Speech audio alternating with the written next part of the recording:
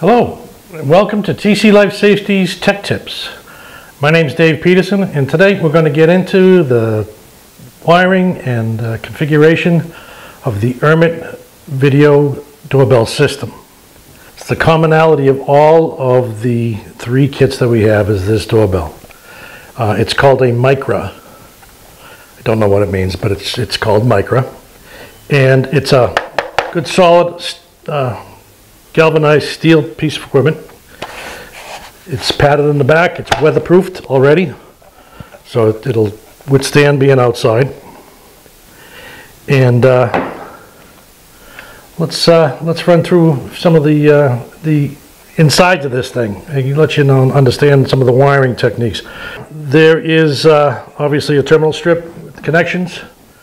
There's a pair of terminals marked L1, L2. That's your power and data into the unit. There is SE1, SE2, and SE1 and SE2 is a connection to a 12 volt, basically a door buzzer. So you know, on the apartment buildings, you ring the doorbell and somebody buzzes you in. We have that capability with Urmet. That's a 12 volt output. It goes positive 12 volts DC when you push the button at one of the consoles to let somebody in the house. And the last two terminals that we talk about is AP1 and AP2. It's a set of normally open contacts that you can use for, I don't know, garage door opener, turn on outside lights, open the gate up front, whatever other auxiliary function you have. There's a microphone, so the people inside can hear you talk. There's a speaker, so the people on the outside can hear the people on the inside talk.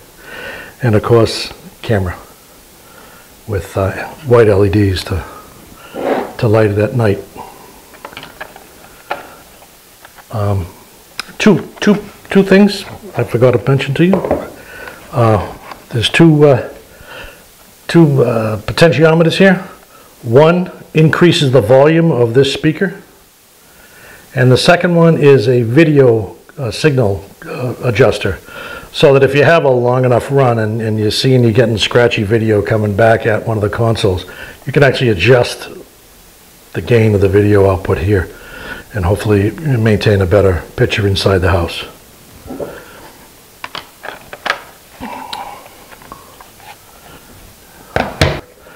We'll talk about the unit that is what they call the Simpli. It's the Simpli unit. It's a 4-inch square color monitor with a handset, and there's some controls and connections that we have to be concerned with when hooking this thing up. First of all, if a call comes in from a doorbell at a shipping dock or wherever this thing happens to be, merely lifting the handset up and saying hello activates everything. It turns on the connection for the voice and the camera, and you'll be able to see who you're talking to.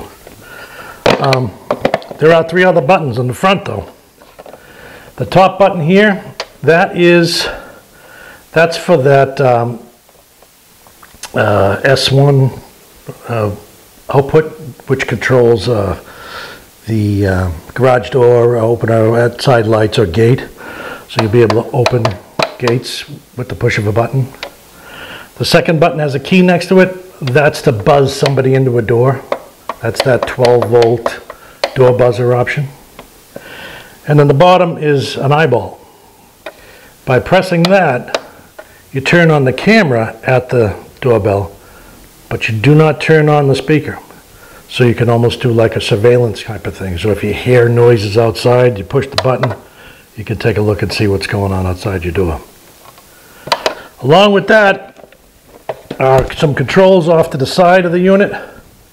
We have a control for color hue. You know, you can adjust the color hue on the camera picture.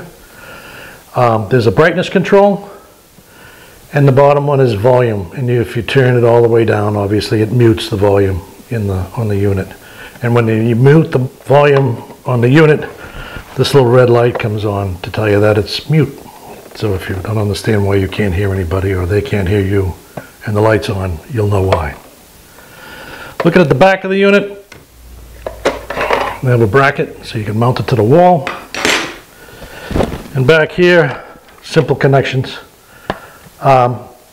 V1, no, sorry, not V1, but V plus and V minus, that's the voltage that operates the system. You bring 15 volts DC in here, and you do that with the supplied transformer. You bring 120 volts in, 15 volts out. It powers this and the doorbell. After V1 is L1, L2, which connects to L1, L2 at the doorbell. That's your power and communication out to your doorbell. S1, S2, that would be if you had a slave unit. You can have one additional console that acts as a slave. So that would take power and data out to that slave unit. And then the X1, X2 is a hardwired connection between this driveway door, gate opener, or whatever monitor option you have. You have to actually hardwire that together. But the key and the surveillance mode both work without any extra wires. So you'd have 4 wires between the master and the slave console, and just 2 wires out to the doorbell. There are switches in the back. There's a 2-position switch that tells you whether this is the master or the slave of the 2, if you have 2 consoles. And then there's a 3-position switch, which basically sets up the time delay for the buzzing in function. So for instance, if you hit the button real quick, how long does that buzzer have to buzz for somebody to get through the door? The options are 300 microseconds, 3 seconds, or 6 seconds. So you just pick whichever one you want. My suggestion is pick the 6 seconds. They'll hear the buzzing for 6 seconds, but at least they'll get through the door in time. All right? That's the Simpli. Please visit us at the website www.tclifesafety.com. Type in intercom without breaking anything. Type in intercom in the search bar, and it'll bring you to all of the Urmet products that we supply. Remember that on each of the pages for all of these devices, there's that blue Documents tab that you can click on that gives you all of the installation instructions, all of the data sheets, all the information you're going to need to make an informed decision on which ones you want to use. And with that, I'd like to say thank you and have a life safety day.